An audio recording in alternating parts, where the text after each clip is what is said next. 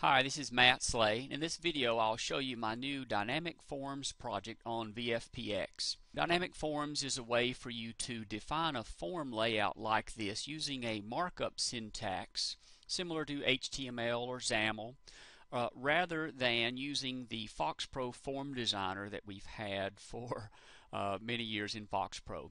So here's a sample form that's generated, and this is on the VFPX site. This is a form that was rendered all from markup syntax, and I'll show you the syntax if you scroll down. This is the field definitions that you saw displayed in that form, along with some of the attributes that they're called that apply styling and positioning to the form controls when they're rendered on the form. So I'm going to open up this first demo project and show you the simplest way to get started with dynamic forms. The simplest case is to bind dynamic forms directly to a cursor and have it display all fields from that table in a dynamically rendered way.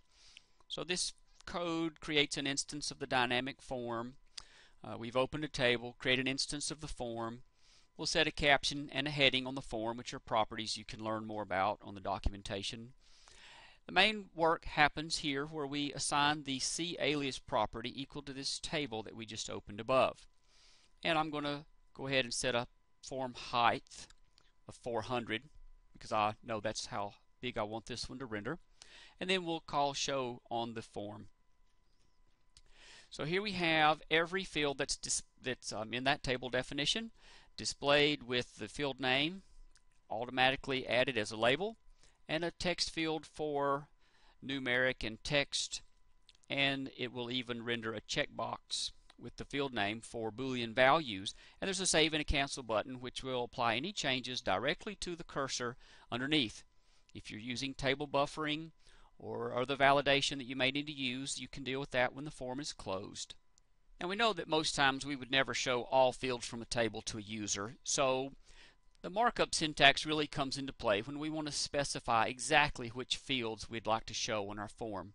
So here the setup for the form is exactly the same. We'll have an instance of the dynamic form class. We're going to have our first look at the markup syntax where we'll set a string where we're going to identify these four fields that we'd like displayed on the form. Then we'll call the show event, and this time we see those specific fields displayed in the form along with the save and cancel buttons, allowing the user to make changes and then push those changes back to the table. Now when we see this form displayed, you'll notice that automatically we have a header area, and then we have our body of our form, which is the fields that we specified in our markup syntax, and then at the bottom we have what we call the footer area, where we have automatically embedded into the form a save and a cancel button. And those areas are injected into the form class during the rendering time of the form. So this is the header, this is the footer, and then the markup syntax that you supplied is rendered in the center here. On the render engine class, the markup for the layout of the header area and the footer area can be controlled so you can create any kind of layout items that you would like. If you don't want to include these items in your form layout at all, you can set those properties equal to empty strings, and you would get a form that has no footer area and no header area. In this next demo, I'm going to explore some other options that are available through the markup syntax. In the previous example, we simply listed our four fields out. Each field is separated by a delimiter character. If you're going to add additional attributes to control the styling and the layout, I have found that it's better to switch over to this text and in-text block and store that into a local variable. So I'm going to comment this previous block, and now we'll go this way with the text and in-text. Now we're going to run the same form again, but now notice this is a memo field, and maybe we would love to have an edit box displayed here. So one of the things we can do is to actually specify specific FoxPro classes to use in rendering these controls. This is where we will use the exact property names that we would use in FoxPro, and these will be applied to these controls as they're rendered onto the form. You can also use any custom classes that you would normally use on your forms in the form designer.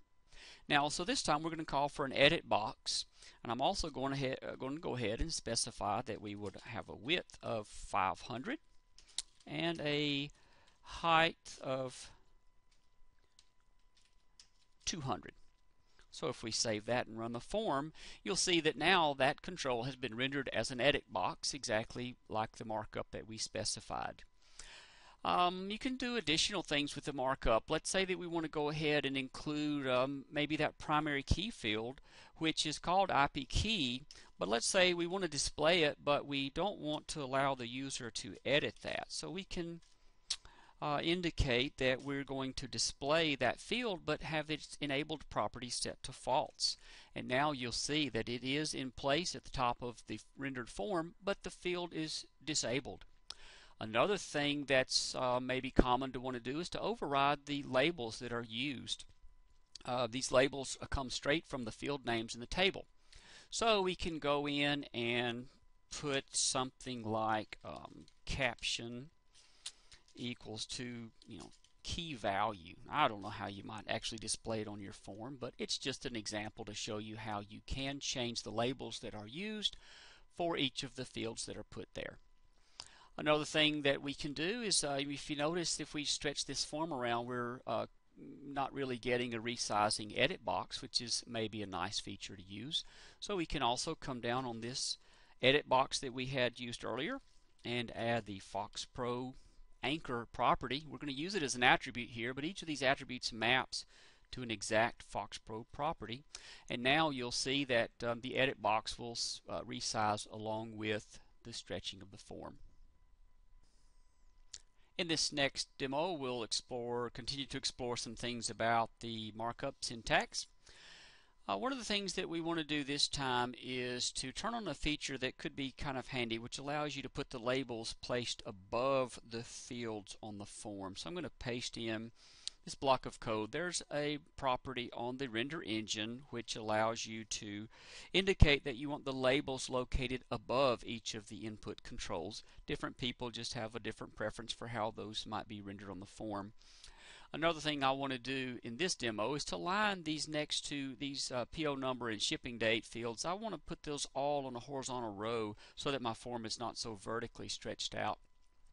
So one of the other attributes we can use is kind of a custom one. This does not map to a specific FoxPro property, so this is part of the markup syntax that is some special markup that will indicate that we want these to be rendered on the same row as the previous control. So the attribute name is called row increment equals 0. So essentially we're telling the rendering engine that we want these next two fields rendered on the same row as the previous one. So now when we run it, you'll see that we've essentially created a row of controls across there.